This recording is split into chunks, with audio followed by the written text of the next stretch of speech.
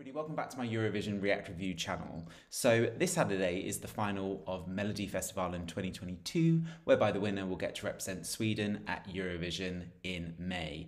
Now, I have to admit, this Eurovision season, I haven't been very good at keeping up with Melodifestivalen, but what I've done today is I've listened to all of the 12 songs that are going to be, that are vying for the win on Saturday. Now, can I just say, I went straight into this with limited expectations based on a few people that subscribe to my channel who basically said there's not much going on in Sweden this year.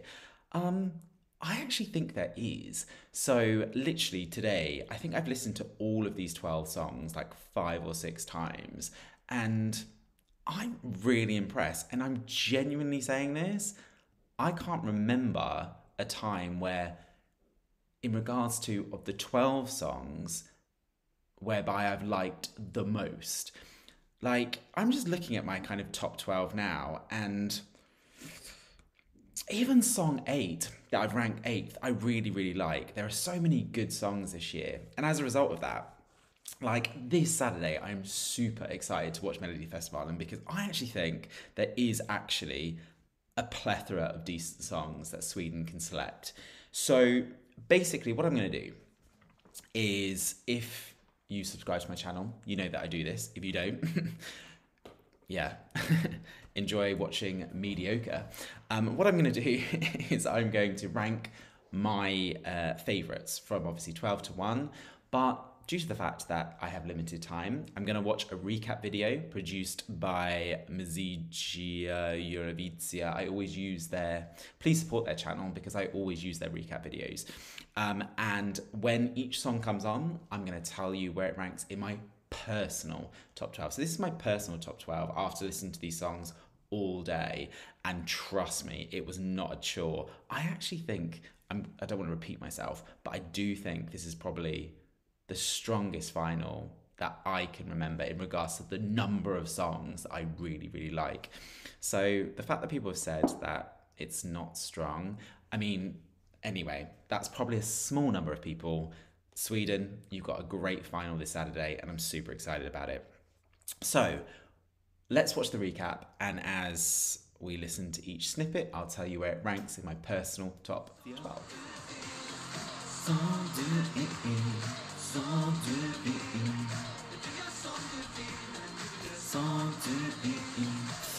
Okay, so Theoz.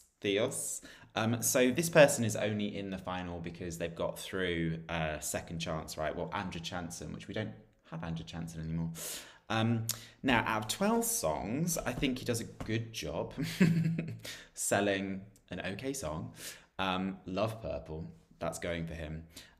For me, out of the 12 songs, this is my number 10. 10? I don't think this is his first time at Melodifestivalen, right? I don't recognise him or his name. It's a decent song, it's catchy, but yeah, there are 9 of the songs that connect with me much more. This is nice in the background. I don't feel the need to download this song. I feel I've heard this sound quite a few times.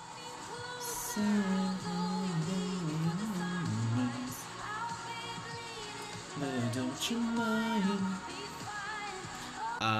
First of all, I did not realise that this was a member of the girl band Love Generation who, what was their song again? I dance alone with the music playing on and on. Listen, this is my personal top 12, but what I'll say when I kind of rank each song is my opinion about kind of maybe what Sweden should pick. I think if Sweden picks this song, I think this is a strong contender. There are 2 particular songs that stand out in these top 12 that I think, if selected, could really kind of compete at Eurovision. Personally, this is my number 4. I actually think this is a really, really, really strong song. And obviously, when I found out she was part of Love Generation, it was after I did my top 12. I kind of wanted to make it higher. But yeah, this is a really, really strong song. She performs it really well. The staging is really intimate. The camera's on her. There's not much going on in the staging, but you don't need it because the song sells itself. This is a really strong song. And yeah, my number 4.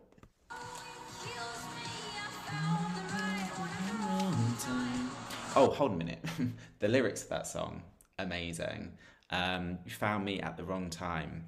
Yeah, poignant. I just wanna be in this moment. Oh, hold a minute. I was enjoying that far too much. Which is ironic because that's my number 11. Look, obviously, Roman Bengtsson, Eurovision royalty, 2017. I can't go on. I can't go on, cause you look so freaking beautiful. I actually didn't really like that song. Actually, I really liked his song in 2020, Take a Chance. That song was amazing. This song is so-so. In fact, I don't really remember it now. When it comes on, I've listened to all of these songs about 5 or 6 times. I didn't skip any. This song, yeah, I'm just like, but I'm waiting for the next song. Not his best. Yeah, that's as much as I can say. Okay, so before it goes on to the next song, like I said, I think there are 2 songs which I think are smart choices for Sweden. Cornelia and also this song. Now, I did see when I was watching these songs that in the intro, that songwriter for Lady Gaga, something Joker, who wrote Cypress's song last year, a really established songwriter, is behind, or one of the songwriters behind this song. It does sound quality, and I do think this song could compete. I'm also in this kind of camp, however, where I kind of want Sweden to kind of start sending some female vocalists. Like 2020, obviously the year where it didn't happen. I particularly remember that Melodifestivalen final where obviously it was Anna, it was the Mummers, and it was Dotter. And I remember a lot of people really excited that Sweden was going to send a female vocal, a female artist, and people were really excited. I remember when the Mummers won, bearing in mind, that was my favourite, so I was super excited.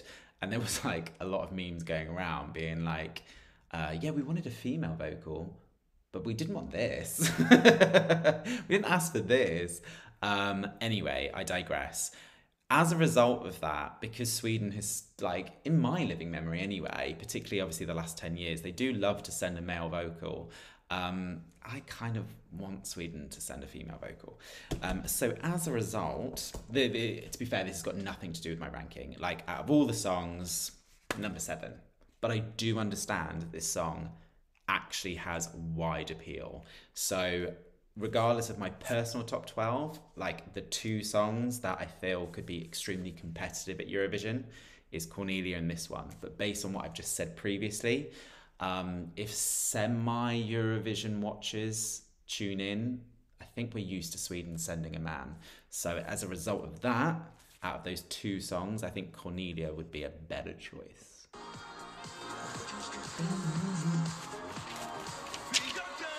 Oh, John Lundvik.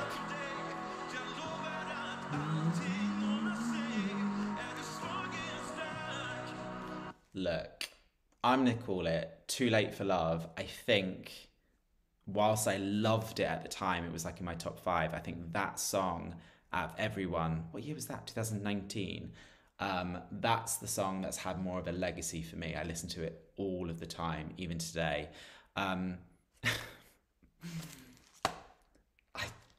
Look, I think this is like the only kind of traditionally ballad. I know Cornelia's is slow, and it's nothing to do with the fact that this isn't Swedish either. I just don't think it's a great song. And this also isn't, as a British person, having a pop at John Lundvik for composing or being part of It's Bigger Than Us in 2019, which obviously flopped. I think he's an incredible artist. I think his voice is out of this world. I just think when you listen to all of these songs back to back, this song just does not stand out. Like, he's written better songs. I think he's a super talented guy. And like I said, Too Late for Love, literally listen to it all the time. But this song just misses the mark for me. but I think he's great. My way, my way.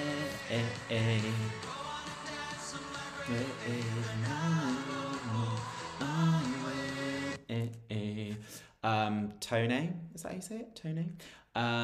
This song, like the lyrics, like carry this song for me, and obviously trans artist, amazing visibility for the trans community. Totally here for it. Actually, like I said, I think my top 8 I absolutely love, and I want to make that very clear. This is my 8th favourite. I had listened to this and Anna's when I did a reaction video for semi-final 1, but if this gets played in Sweden, which it might not do because SVT has the most strictest copyright law rules, because that video was banned in Sweden that I did. I was obsessed with this song. The message is great, she's great, and literally at the end when she finishes, her face, so endearing. I think she's an incredible artist and she's doing amazing things for the trans community and visibility. Like I said, all the top 8 songs I like. It just, basically there are 7 songs that are more kind of connecting with me, but the lyrics of this song, amazing. I can get enough of you. Sorry, something's happening to my throat. Hold a minute. This staging is so camp, and I'm totally here for it. There's times I'm like, is a unicorn going to come on stage? I love the staging, but actually, I love the song. It's number 6 for me. I think it's a great song. It's super, super catchy. She is a really interesting entertainer where I can't keep my eyes off of her. And I think, A, the song is an earworm, but B, the staging is camp. So as a result, I love it.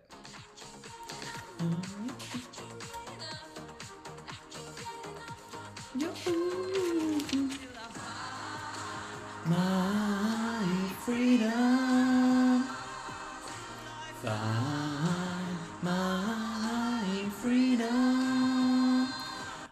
Okay, so I mean, listening to all 12 songs, this song doesn't pop, but actually, tell you what, put a load of singers behind you and actually cleverly with camera angles get them doing a bit of choreography to help the build of the song with the movement of the backing singers. Suddenly you've got a song that actually properly stands out. With that said, number 9. Decent effort. I don't think Faith, I think this is a newbie, right? I don't think Faith has done Melodifestivalen before. I don't recognise her name. She performs the hell out of this song, but fundamentally, like I said, top 8. My top 8 are all songs that I've downloaded and they're on my national final playlist.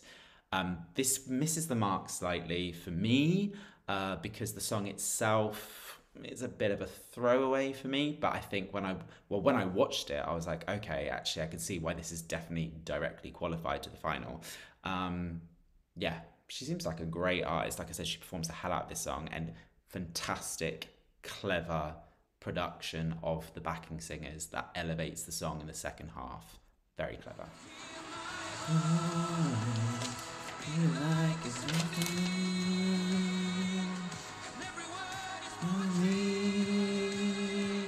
We are.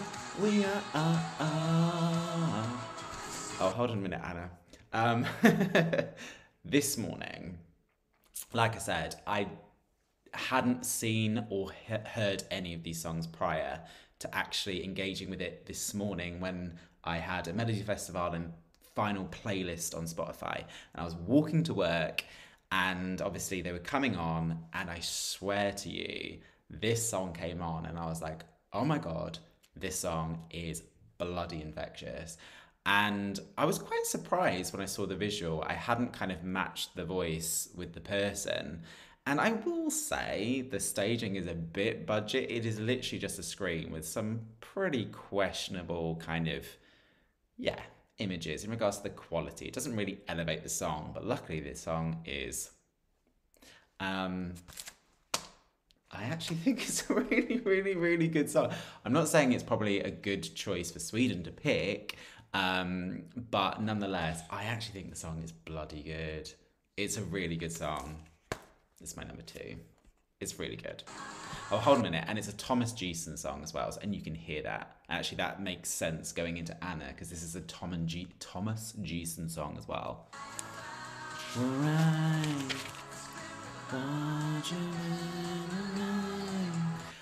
Okay, so I actually have been really enjoying Anna's comeback to Melodifestivalen. Ashes to Ashes, loved. My Kingdom Come, loved. When I watched this, when I reacted to the 4 songs that were competing for semi-final 1 to get through into the final, I just felt the staging was dark and I just didn't understand the horses, the imagery of the horses behind. And even if someone says, oh, it's this lyric, I don't care. I feel that, okay, it's number 5. When you listen to it, I don't know why I'm showing you my phone, it makes no difference. When you listen to it, the studio version, it is a really, really good song. And I just want to know what creative genius thought, Anna, you've got this. It's all about you and your performance, because luckily she can perform, so they can get away with that. But whoever decided to have a grey, white and black stage and horses is beyond me, because genuinely, this is a really, really good song. I didn't think it initially. I thought I was biased. I was like, well, I like Anna anyway, so I'm going to like it. And I thought I was convincing myself that I liked it when I watched her Heat performance. But actually, I actually really, really, really like this song. And it's just let down by staging. But at the end of the day, it's my number 5, and it's got nothing to do with the fact that I'm kind of massively digging Anna at Melodifestivalen over the last few years. The song is a good song.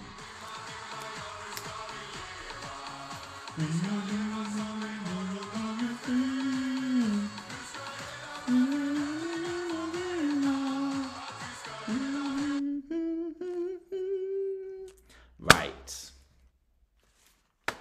This song, like literally,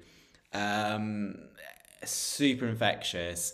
And it was my number 2, but when I then watched the live performances, it went to number 1. Like the energy on stage, the engagement with the audience, like it is. And there's me saying, like, I've already said 2 songs that I think would be good choices for Sweden, thinking about being competitive at Eurovision. I think this song could do well at Eurovision. I don't think it's a winner. But I think this song could be easily top 10. I love it. I love it. This is my favourite. I mean, I actually think it's a really strong vinyl. So, yeah. My number 1. Run to the hills, making it on my own. Here I come. Oh, run to the hills. Right. My relationship with Clara, go back to... No. I'm singing the song Nobody, but I can't sing.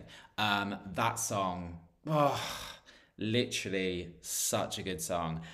I mean, what was the last song she did at Melodifestivalen that like people liked? I was like, it's not that great.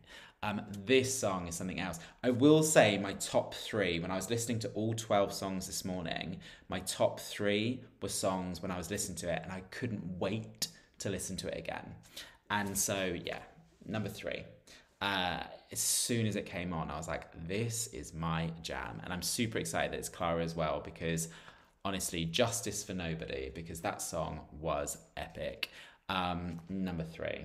This is a very good song. So that's my personal ranking. I am super excited about watching the final this Saturday. So yeah, please let me know what you think. Please do, in the comments, let me know your favourites. Please do subscribe to my channel if you haven't done so already. Please do click the notification button so you're informed if and when I post videos. And yeah, until next time, stay safe.